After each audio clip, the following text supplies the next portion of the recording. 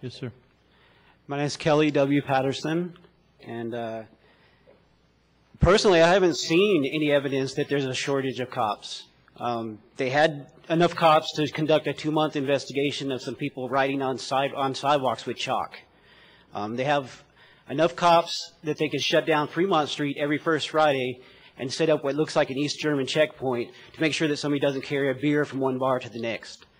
They have enough cops to have undercover cops going up and down the strip to make sure that somebody isn't selling water because they're competing with casinos, because the casinos sell the water for more money.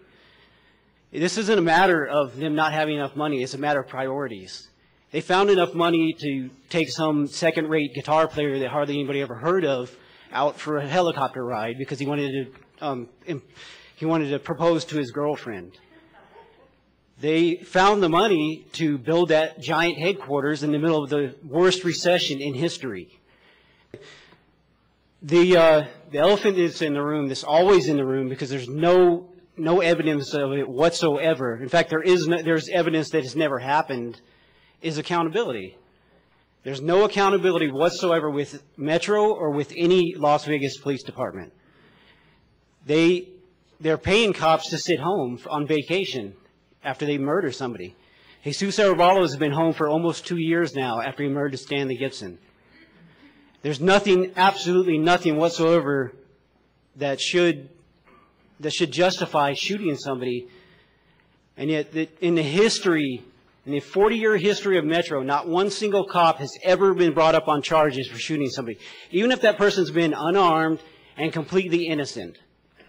The entire 40-year history of Metro, not one single person.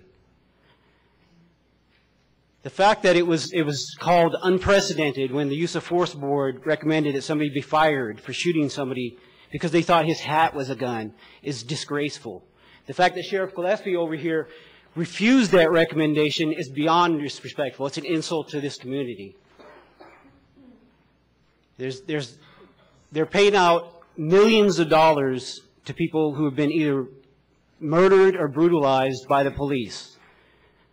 And I see people within my own community where the police are stopping them because they don't have a bell on their bicycle or their headlight on their bicycle isn't bright enough because they're looking for any excuse they can to stop people in certain neighborhoods. We've got all these police running around just harassing people, and yet we're told we need more police.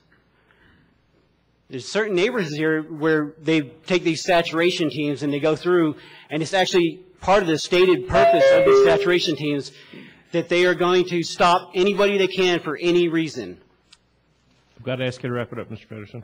Well, they need to, instead of coming here and asking us for more money to offset their budget that they're wasting, they need to learn how to actually have a budget and how to actually prioritize what they're doing instead of being out there harassing everybody and then saying, hey, give us more of your money so we can harass you more. Thank you, Mr. Patterson. Yes, sir.